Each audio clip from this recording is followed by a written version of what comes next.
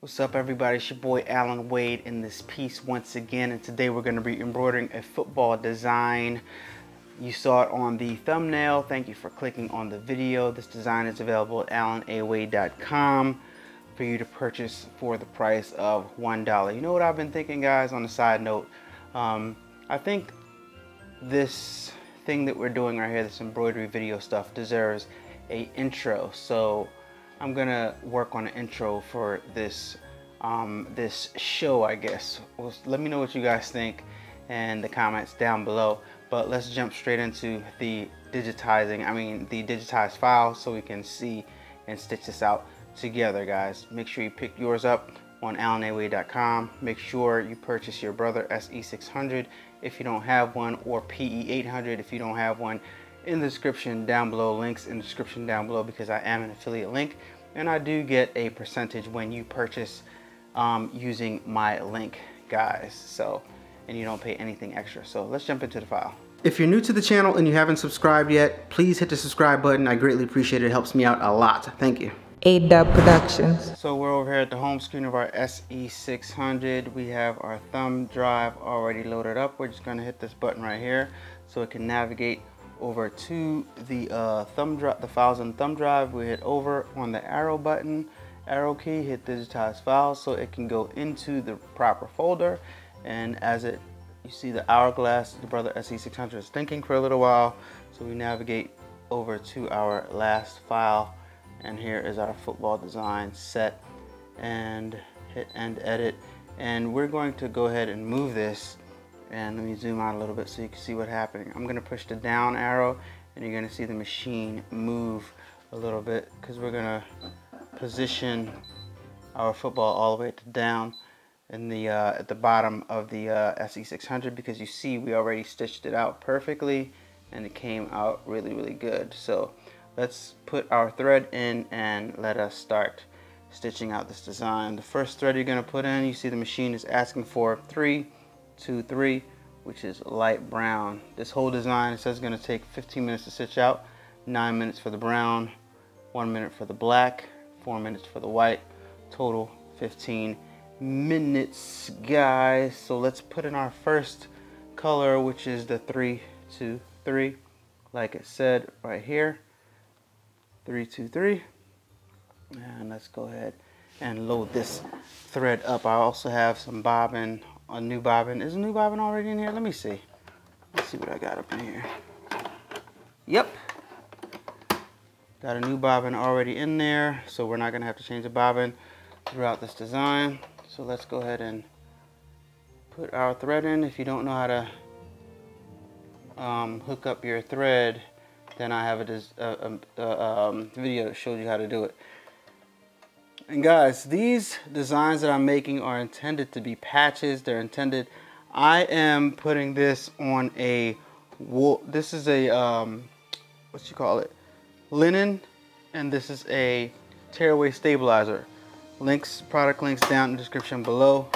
Guys, some of you guys are gonna try to put this on shirts or something like that. It can be done, but the variable is the material. The different material is a variable, because I'm stitching on linen, so when you change fabrics, it's gonna come out a little bit differently. But what's gonna make the difference, guys, what's gonna make the difference, to be honest with you, is, hold on, let me show you, is this stuff right here. This is Fast Tack. I'm gonna put the product link in down below, but this stuff is called Fast Tack, and what it does is you spray it on the back of your shirt and you put your stabilizer on it, and it makes it so that the shirt or whatever fabric is doesn't move. Because what's happening is you guys are hooping, and the shirt, even though the stabilizer is on it, it's not keeping it that stable, because a shirt is a very thin type of material, if you will. So as the needle's going in and out, it's kind of like, even though you hoop it good, it's kind of like moving the material, so it's not like making the file good. The problem is not my file. The problem is the machine.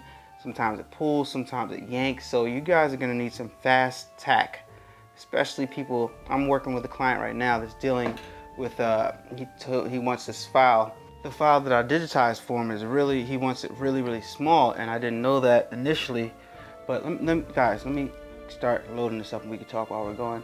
So everything is fine. We lowered the presser foot down and we're gonna start embroidering the components of this design. So like I was saying, the client told me to digitize this file. Digitize it, it came out perfectly. This method, because this is the method I always use with my linen and my stabilizer, tearaway stabilizer. All my designs always come out good. This is the way I do them. But then when you go to put it on a different material with a different type of stabilizer, those are two different variables. And so I tried to do it the way he did it, actually. I'm not sure what type of stabilizer that he used, but what I found that was happening was the material, which is a t-shirt, I use a standard t-shirt, was sliding around. And of course you're not going to get the same results that I've gotten with a t-shirt. So the variable is the different fabric that you're stitching on. So you're not going to get the same results. So you're going to think like, oh well, you got to adjust the file or something like that. But this is a very intricate thing, which has me, to be honest with you guys, it has me ready to say, you know what, I'm not going to digitize files anymore, because you know, people want to do different things with their files, and I don't want to disappoint people and stuff like that when they get my files. But I don't know. I mean, for the most part, I make videos like this and you see this file stitching out perfectly. Your eyes aren't deceive you. It stitches out perfectly. But when you go to put it on a different material, I can't control that. So that's why I'm suggesting this stuff right here, this Fast Tack 384. I'll put the product link, like I said, down in the description, so that the file will stay still. I mean, so that the material will stay still, so that when the needle goes in and out, this material is very, like, it doesn't have that much give to it. So that's why I like, you know, practicing on it and stuff like that, and stitching out files on it. But depending on, like I said, depending on what you are putting these files on, you're gonna need some Fast Tack. You're gonna need some Fast Tack. Spray it on the back of this material, for example. Put it on the stabilizer, and it makes it, like, bonds it to the stabilizer. So that way, when it's stitching out, it won't move. And then after it's done, you can peel away the two materials. You can either put it, you can even put it on, if you're using this as stabilizer, and you got your shirt hooked up to that. You got your shirt hooked up to on top of this. I've done that before, and in that case, you peel away some of this, and when you get the design, you just cut around the design, if that makes any sense to you guys. But yeah, that's what I suggest, guys. Sorry if that was a long rant, but I just want you guys to know what you're getting into when you're trying to digitize these files, when you're trying to stitch out these files. There's always a variable with this stuff. So all right, we're just gonna skip ahead a little bit. Just continue to let your file stitch out. If you purchase this file from AllanAway.com, it is available right now. If you haven't purchased it, go purchase yours. And if you purchase it, just go ahead and let your file stitch out, and I'll get right back to you. What's going to happen is it's going to stitch the rest of this out, then it's going to jump over to this side, stitch this side of the football out, and then I'll get back to you when it's pretty much done this part. I'll get back to you. Alright guys, just wanted to check in real fast. You could already see the design really starting to take form. You can see the laces inside of the football design, and now the SE600 is starting to stitch out the other portion of it. You can really see it starting to work now. Okay, so I'm going to skip ahead a little bit more to the wait till it gets to the other side. The machine's just going to do everything itself, and we'll be right back. Now it's stitching out the other part of the football. You can see the one up above that was stitched out before. See how good it looks? So that's actually the file that you're going to get once this is completely stitched out.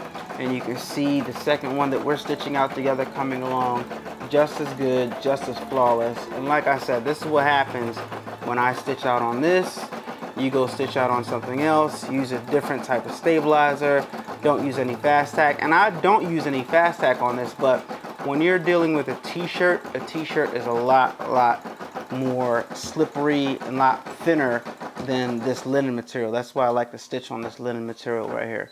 So now it says done, and it's going to go to the next file, guys. So let me show you guys what to do. So on the screen of SE600 is asking for the black thread, which we're going to put in a moment, but just come back over here to our design, and I want you guys to go ahead and swipe one time to release.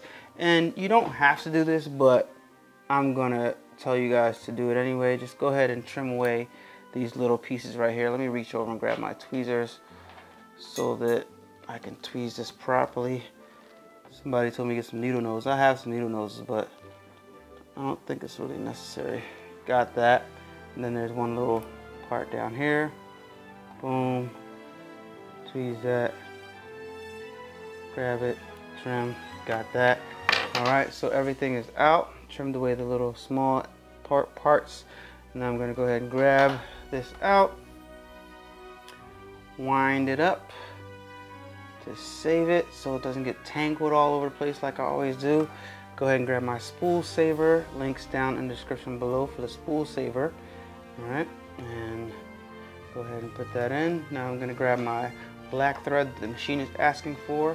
Got my spool saver on that. Take that off and go ahead and load it into our SE600 like so. And yesterday was Veterans Day, guys. I hope all my veterans out there had a great Veterans Day. I'm a veteran. I went ahead and went to Mission Barbecue, had a great time, had some good food. They give veterans free food on Veterans Day and on Memorial Day. So shouts out to Mission Barbecue. Really appreciated it.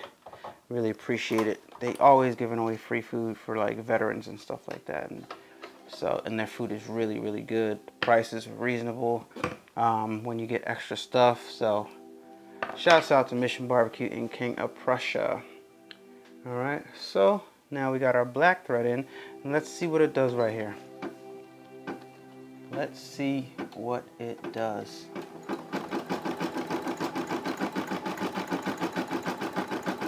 Alright, looks like it's stitching a little outline for us here, little design, little pattern if you will.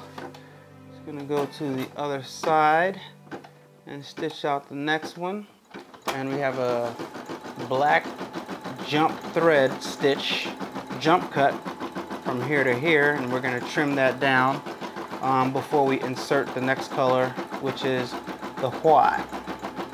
And the way I organize the file is the white's gonna go here first, then it's gonna go in the middle, then it's gonna stitch out this part.